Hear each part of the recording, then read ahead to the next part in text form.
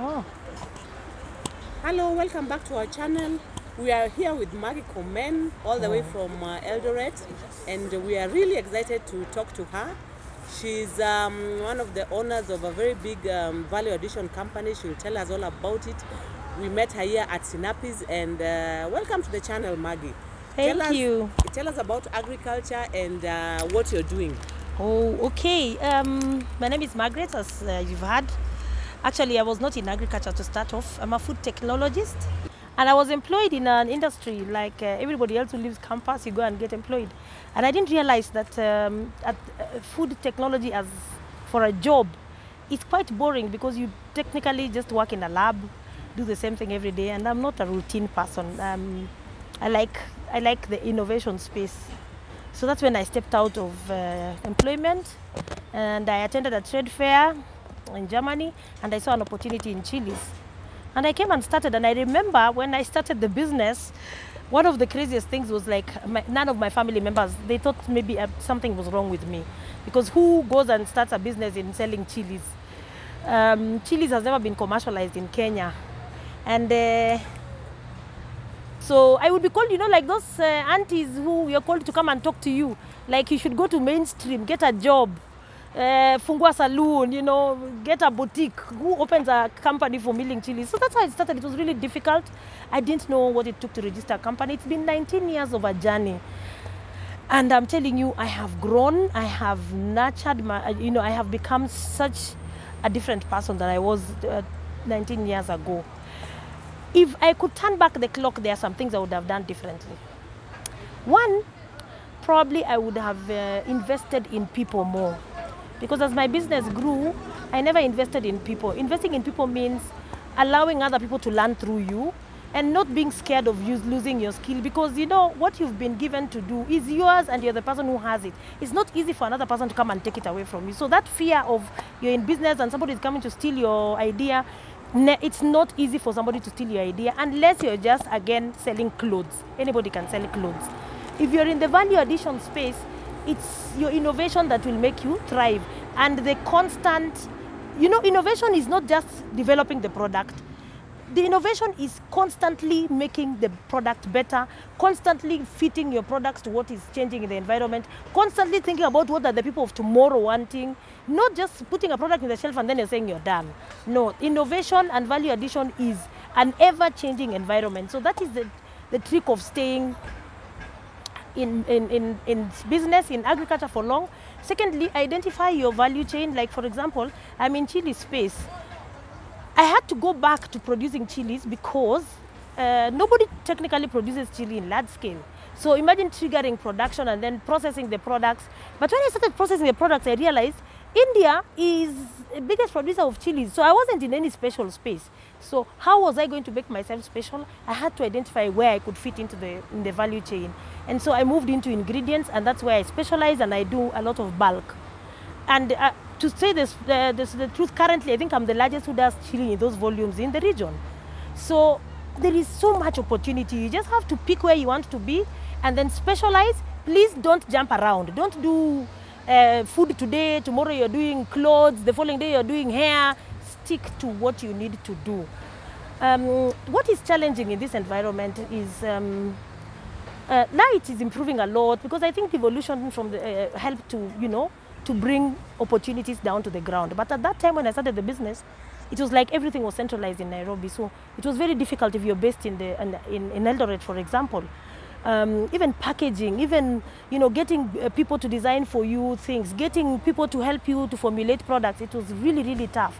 Now, anybody who starts a business right now, I don't think there's an excuse not to make it.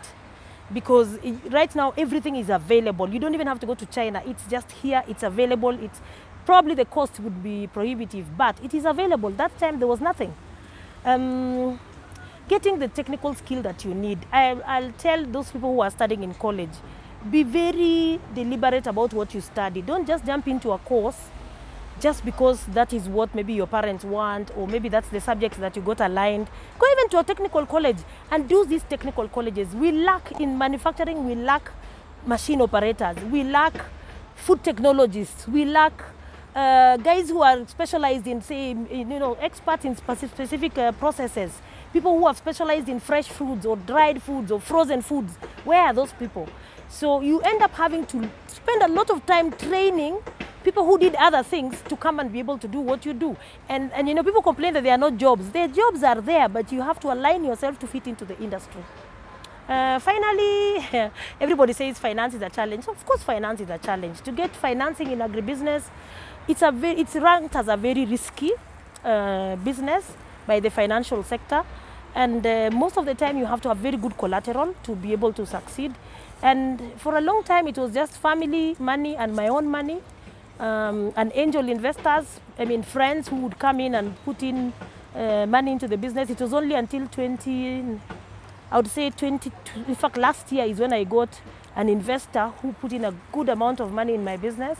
And now we have relocated to a new facility, and you know, it's like, you know, having been on a runway for 19 years, and I'm feeling like the plane is just taking off right now. Wow. Yeah. Wow. I've said everything. I am so fascinated. Yeah. Yeah. And tell us, you've just gone through Synapis and you just graduated. Kindly tell us why people should have self-development and continue enhancing their knowledge through trainings and all that. You're already 19 years, but you're still seeking for knowledge. Kindly tell us. There are two things that I think you must always do. Number one, networking. Networking forums. Networking forums are exhibition events run by the government, by organizations. Be on the lookout for them. It's not always that when you attend an event or when you showcase, you will make business. It's not only about making sales. But imagine the number of people you'll meet, the networks you'll build, the exposure you'll give yourself. So that is one thing that really helped me along the way. The other one is that this is not the first course that I've done in Synapis, but I'm telling you, by far, Synapis is the best course that I've attended. I'm an alumni of Goldman Sachs in USIU. I'm an alumni of Vital Voices, which is a US program. This is the third entrepreneurship course I'm doing. All of them gave me different skills. But Synapis was like, you know that, put the pilot in my plane. Like when I'm telling you we're now taking off, like came and closed those gaps that were really missing in my business, because I was always wondering how come it's not happening. You know, that magic moment is not, you know, that aha moment was not getting there. I was just going around in circles and never ever getting out. And what I've learned in Synapis, because I did a 16-week course, you know, very critical things about finding the right people to work with, which we never concentrate, because when we want to hire, we just go and advertise, we look at the qualification, we put somebody there. But you don't realize that this person you're putting there becomes like a family to you, becomes somebody that you're supposed to care for. You're supposed to mentor that person, you're supposed to, you know, work with that person. So the way you handle your employees can determine the make or break. I've seen businesses closing because of people. You can have the best product, you can have the best everything, but if you have the wrong people, you're done. And then financials. A lot of people don't keep records. A lot of people just take their business, their financials like a joke. They think that auditing and recording and all those things are for big companies. Start when you're small. Start recording every shilling. Have financial discipline to yourself and to your business. If your business needs you to eat sukuma wiki for 1 week, let your business do that. But don't be greedy in the business where you want to floss, you want to be seen. At the same time, your business is suffering or you're underpaying your people. You have to have that discipline in finance. Yeah, I think that those are the things that really stood out for me in Synapis. And of course, being now an alumni of Kingdom Business, you know, a lot of us go to church because we grew up in Christian homes. We grew up where our parents really made sure that we had God in our lives. As we got out, God is still there, but then when you start a business, somehow the people of God are in church and they are pastors and the rest, and you yourself, you see yourself as just a follower. But then when you come to Synapis, when you realize you yourself as an entrepreneur, you can be a community converter. You're somebody who is supposed to take the word of God out there. And being in business does not mean that you can't have God. So the biggest thing that happened to me is I brought God into my business now. So I feel like there is this higher being who is protecting me from everything. That is the biggest thing that came, that all the other courses didn't give me. That's why I say Synapis stood out. Yeah. So I'm a Kingdom Business alumni. Excellent. Yes. Happy. Now, the other thing is, let them know through your, how many products do you have? I know you have chilies, and then you have. I have 2 lines. Mboga ya kienyeji. Yeah, I have 2 process lines. I have 2 products.